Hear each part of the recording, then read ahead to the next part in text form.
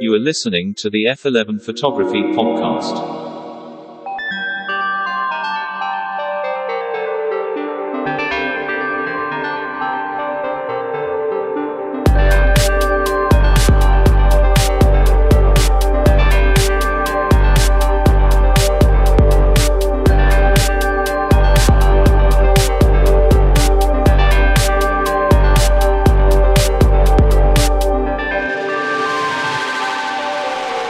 To the chasers of light, to the purveyors of pictures, to all of you listening around the world, we welcome you to the F11 Photography Podcast.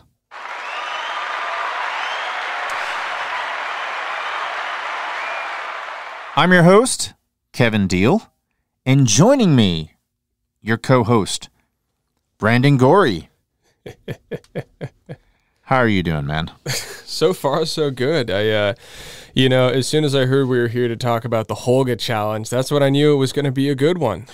Oh, the Holga challenge is going to be great. So for those of you who don't know what a Holga is a toy camera. And the model specifically that we're going to be discussing today is the 120N. Now, what that is, it's a $30 to $40 medium format camera. Yeah, that's true. You can go out and you can get your Portra 400 120, or you can shoot your Ilford Delta or whatever it is, your Cinestill, and you can put it inside of this cheap $30 to $40 camera and get some, unique results. Would you agree? Unique in the very definition of the term unique. You're not going to get this quality from many other cameras, I can tell you that. Yeah, those cameras, they're cheap, and they do not, they just don't deliver. So let me tell you about the Holga challenge. So Brandon and I had some drinks, which is what we do, and we concocted the Holga challenge, which was, we both are film shooters, okay? So we both love shooting on our medium format film. And we got talking about things, and we both found out that neither one of us have ever shot on a Holga camera before. And we were like, well, I guess we got to figure that out, and we got to do that. So we made the Holga challenge, and we had very loose rules. We each had a roll of Ilford HP 5 Plus, which is a really versatile film stock, and then we decided to use an expired roll of 160 VC Portra, which, knowing what we know now about the shutter speeds on the Holgas, was not a great decision, but it was our very first roll, so we didn't know any better. Yeah, looking back, if I could go back in time and make changes to my life, I would have not shot 160 on the Holga. It didn't help that we shot on a cloudy day, so that really put things into perspective. I think the lowest you can go on a Holga is f8, or I guess that's the widest aperture. And so f8 paired with a standard, 1/200th, 1/100th shutter speed? Supposedly. So about that. So to set this up, if you're fascinated by this episode, what I want you to do is I want you to go into the description of this episode, and we will link you up to each of our Holga episodes. So we both shot the same model, this really talented model here in Austin named Tatum, and we decided to take her around the streets of Austin and just try to get good pictures out of the camera and use the different film stocks. Now, as we described, it's a toy camera. The lens is plastic, so there's no glass. You do not see what you're getting in focus. So if you're a manual shooter or you just shoot autofocus, whatever, you're used to maybe looking through your viewfinder or whatever and seeing your subject go in and out of focus. You do not see that. It's like just a rangefinder type thing off to the side. You just look through it, a little eyepiece you look through. And then there's just icons. You have an icon of one person, which is supposedly 3 feet. And then you have an icon of 2 people, which is supposedly 6 feet. Then you have an icon of 7 people, signifying a group shot, which is supposedly 18 feet. And then you have a mountain, okay? And then for your shutter, you have 2 options. You have N, which I guess means normal, which is supposedly 1/100th of a second. And then you have B for bulb, but there's also not a shutter release on there, so I'm not really sure why you would ever put it in bulb, just to get things blurry. However, I was told by somebody in a Holga group that there is actually a device you can hook up to it to do shutter release stuff. I'm like, man, it's a $30 camera. Why would you get that invested into it? But yeah, apparently there's a really big cult following on that. And then, as Brandon alluded to, you have a sunny mode and a cloudy mode, which is supposedly F11 and F8. Now, coming up on film, back when I used to shoot, I had to use the F16 rule. And what the F16 rule teaches us, if you are not hip to the F16 rule, I'm going to explain it right now. The F16 rule, back in the, and this is true, it's just, it's the electromagnetic spectrum and physics, but back when we would shoot on film, you would have your box speed. So if I go out and I buy T-Max 100, that is 100 box speed, ASA 100. And what you would do is, the F16 rule was called also the Sunny 16 rule. So at F16, I can shoot my box speed matched to my shutter speed. So if I have 100 speed film at F16, 1/100th of a second is what I should expose for. Using that with the Holga made absolutely no sense, because if I had 400 speed film and I was shooting at, say, F8, and the shutter was at 1/100th of a second, it should be a lot brighter than it is. But what the results were is a lot of the shots were underexposed. Even on so it was a cloudy day. It wasn't like heavily cloudy, but just a cloudy day. Okay, so instead of being at, I think you had to be like 1/1600th of a second if you're shooting at ISO 400 on a sunny day. So then you'd be at 800th of a second on a cloudy day or something like that, or 400, or even if it was at 200, that's still like you should at 1/100th of a second, you should still be getting really well exposed film, especially with a very tolerant film like Ilford HP5, which you can overexpose a stop and it's fine. Yeah. Yeah, I really enjoyed the results from the Ilford HP5, and going by the Sunny 16 rule, the 160 should have been fine. A little bit of backstory: it was expired in 2004, but I also received this bag of expired film that I gave to Kevin and myself to try out, and I'd run tests on it with five other rolls of film, and everything came out just dandy. So. It is still one of the elusive things to this experiment, to this experience, and I don't think we're any better off for having experienced it. You are listening to the F11 Photography Podcast. I know that there's a big cult following of the Holga cameras, but here's where my big problem with the Holga camera is. Film.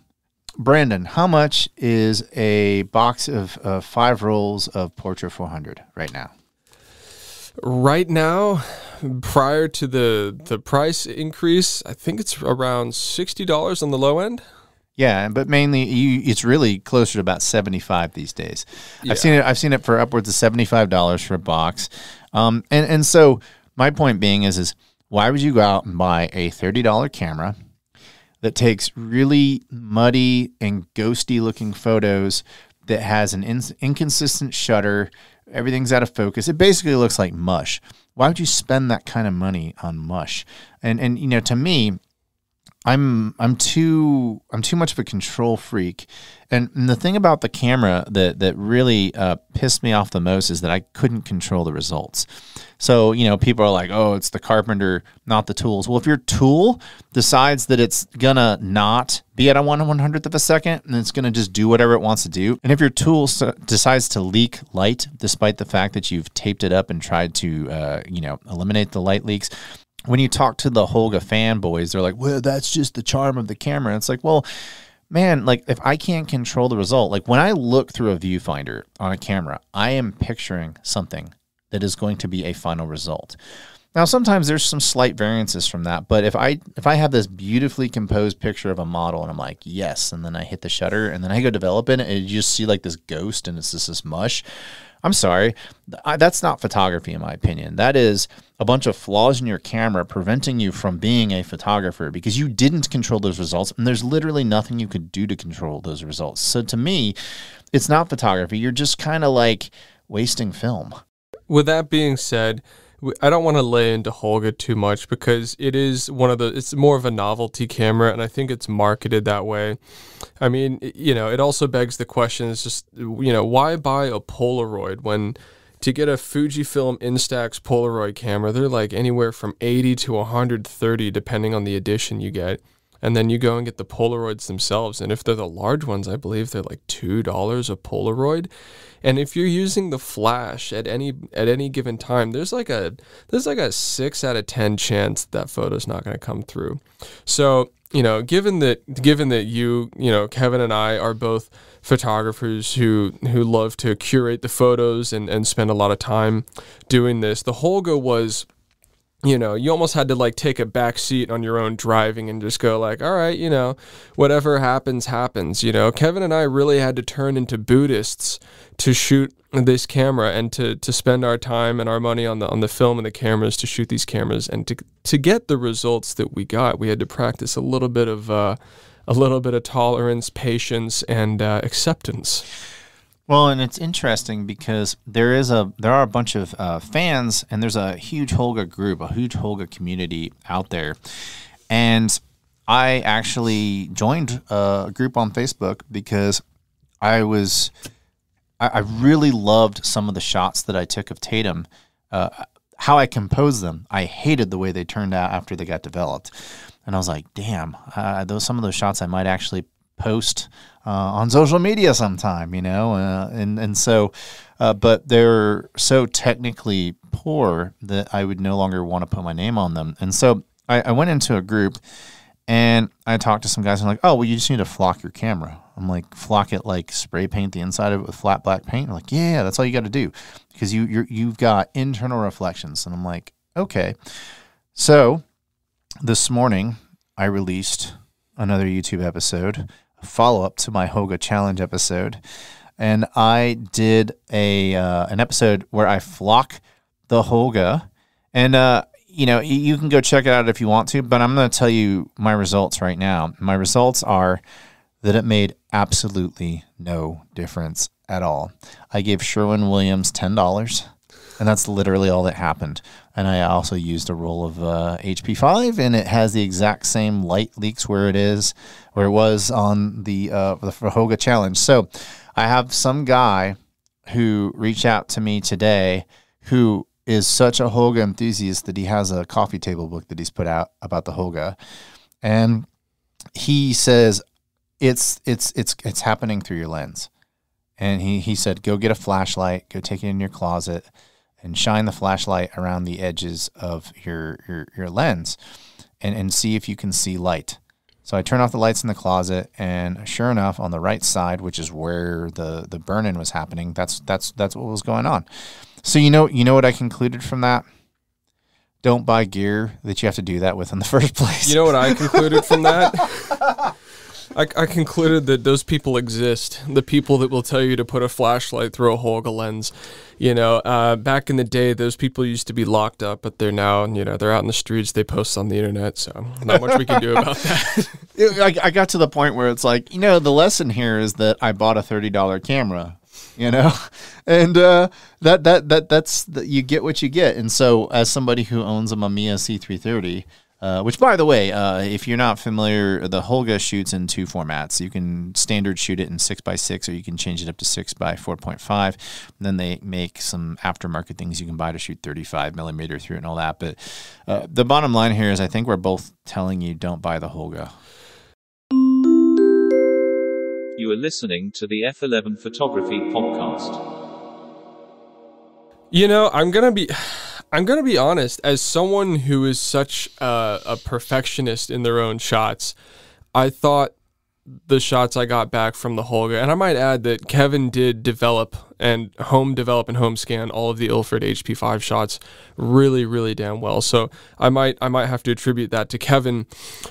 But upon receiving the shots, I truly did enjoy the imperfections, and it brought me back to those early stages in film where I was just happy to get the film back. And I think in some way that's extremely important. I also, did stage the shots purposefully so that, you know, a terrible camera couldn't mess them up so much.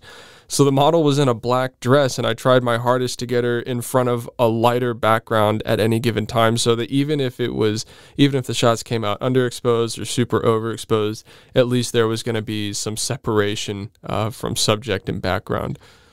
Yeah, well, so I guess the other thing to keep in mind is the inconsistency of the build quality. Because I remember when I scanned Brandon's shots, and I was like, I don't see any light leaks here. I mean, he did a great job, obviously, on the shots as a photographer, but the things that he couldn't control, like the imperfections in his shots, I could have lived with. I thought that the imperfections looked great. Unfortunately, on my shots, like if I put a roll of film in, so on 6x6, if you're not hip to 6x6, you can get 12 shots. On any given roll, I'd likely get 2 shots that were exposed correctly. And there's, because I have light leaks, a lot of it is based around how much time there is between my shots. So if I take a shot and I immediately take another shot after that, it hasn't had a lot of time to leak light onto the film, and then I wind it off to the next one. And so I actually went back and looked, and sure enough, all the shots that I took, I was either in a really dark area, or it was quick, rapid succession between the shots. And so I didn't have a lot of time to screw up the film. And, you know, people could just be like, well, you just got a lemon. But in the Holga group, I had so many people in the Holga group, oh, yeah, the same thing happened to me. So, yeah, you know, shocker, when you buy a toy camera, you know, the build quality isn't exactly going to be like as good as a Hasselblad. Who would have thought? You know, it's funny you say that. I used to know a guy who... he used a Nikon, one of his first Nikon cameras. It wasn't his main camera, and he was a portrait photographer. He used this older Nikon camera that he dropped a while ago, and he actually chipped a bit of the hard plastic off near the lens attachment area. And so he had about a pin-sized crack going onto his sensor, and he would purposefully take photos with that camera on specific shoots because he liked the way that light would distort his images. And for as long as I knew him, he told me that he liked to, you know, he told me that he was serious into photography and that he liked to not use that camera. It was just for funsies. Whenever I saw him, he was using that specific camera with the egregious light leak. So, you know, you're not going to shoot a Holga and take it seriously. Obviously, it's a completely different kettle of fish, but I do think there's a comical choice about, you know, intentionally just rolling the dice, and we'll see what we get. It's a plastic build camera. There's no light seals. You know, to take the back latch off, it doesn't swing on hinges. You literally have to slide up these tin fasteners and then pull off a plastic back, and then there you go. That's all you got. I think choosing the Casablanca model was probably not the best choice either. Having a white camera that has light leaks, it's like, oh, wow, more light's hitting it, and it's white. And so I would imagine maybe if you are going to pull the trigger on a Holga, maybe look into getting an all-black model because, I mean, what do we use to fill in shadows? We use a white reflector and things like that. And so like that camera's pretty bright, the white model. So maybe something else to keep in mind. Another thing that I noticed with it is that I do not buy that the shutter speed, at least on mine, was 1/100th of a second, because when you look at motion blur, I took a picture of a skateboarder on the episode that I put on today's YouTube episode. I took a picture of a skateboarder, and you know, the skateboarder's maybe 30 feet in front of me, and he's moving on a skateboard. If I take a picture of a skateboarder at 1/100th of a second, you're going to get a little bit of blur. And so I'm convinced that my shutter is like between 1/250th and 1/500th of a second. And knowing what I know about the f/16 rule, I think that that's true. And but when I look at my pictures that I took versus the pictures that you took, I think that a lot of your shots were about as bright as mine. So I would be willing to bet that your shutter is probably faster than 1/100th of a second as well. You know, that might actually answer the problem that we had with the Portra 160 VC is, as tarnished as my photos were due to, and I did have some light leaks, but not nearly as bad as yours. There were a couple, like, you know, mild streaks that might change like a half stop of the blacks, but in terms of movement on all the photos, they're you know, they all came out crisp. They might have been a bit blurry because I didn't get the focus quite right, but the movement was definitely, it was crisp. Well, and going back to the Sunny 16 rule, I mean, if you are shooting at f16 at 1/100th of a second, you have a box speed of, you know, you have a box speed of 100. Well, if it's a 100th shutter speed and you're shooting portrait 160, so you're at 160, and you're shooting at either f8 or f11, that should be a lot brighter than f16.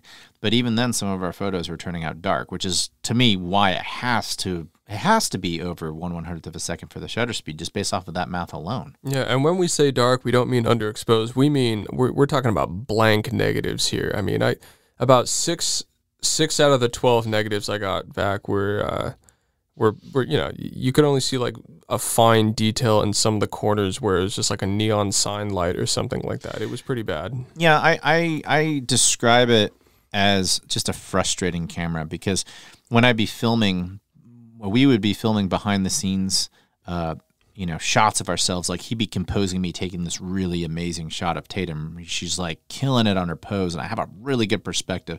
And then I click it and then I develop it, and it's just this like cloudy mush. And it's just like, I mean, imagine how frustrating that would be if you're a photographer. And then what you see is not what you get.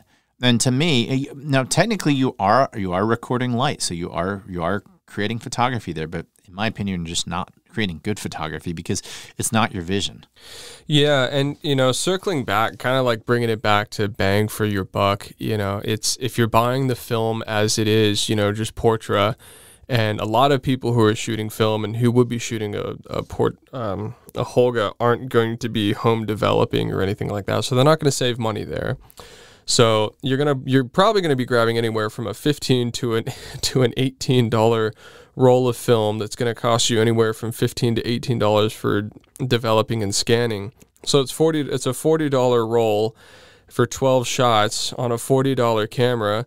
You know, congratulations, you paid $100 in total for 12 shots, of which half of them probably won't even come out. When you can go to your local Walgreens or CVS, grab a disposable camera for $15-20, you got 36 shots, you've got flash, and they're most likely all going to come back.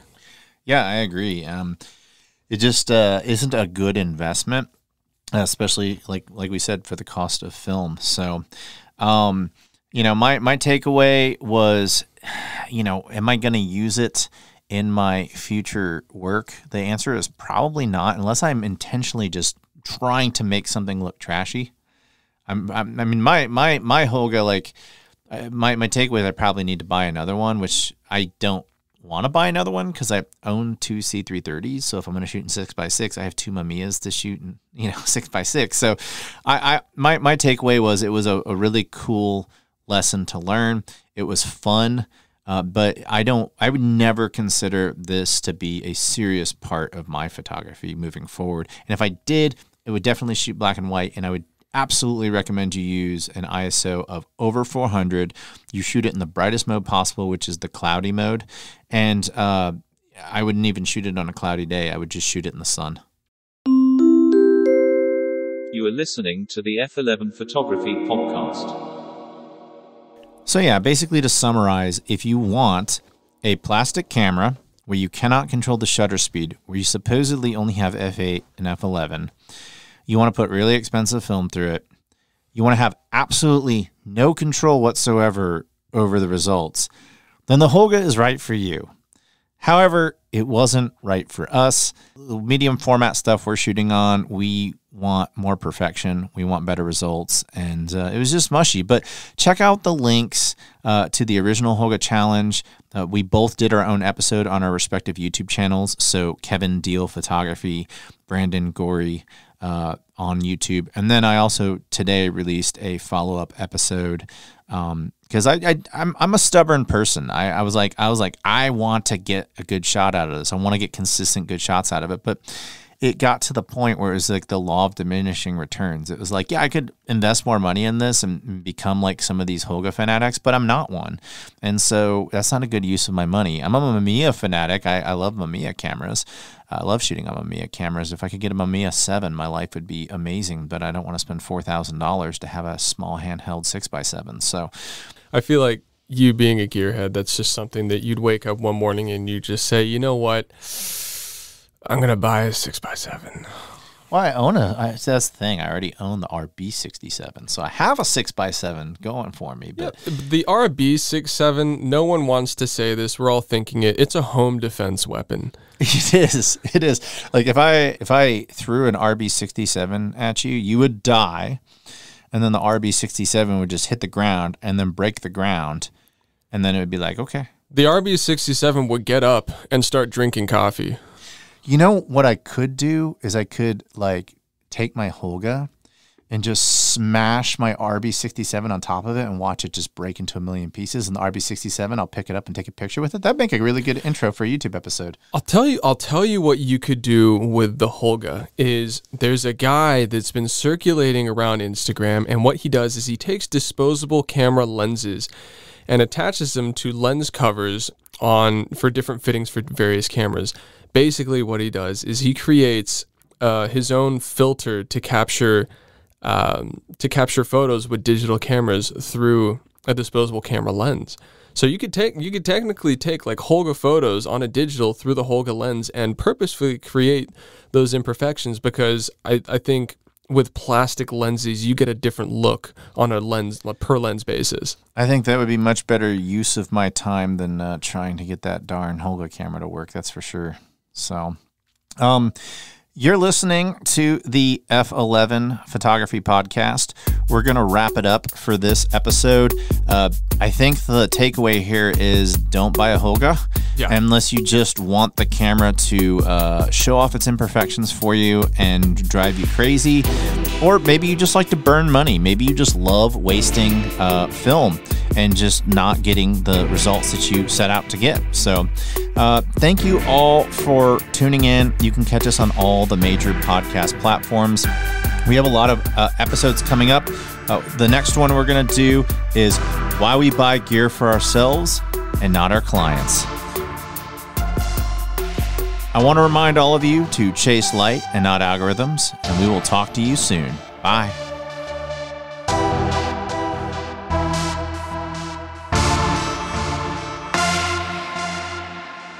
Thank you for listening to today's episode. For more information about this podcast, go to www.f11pod.com.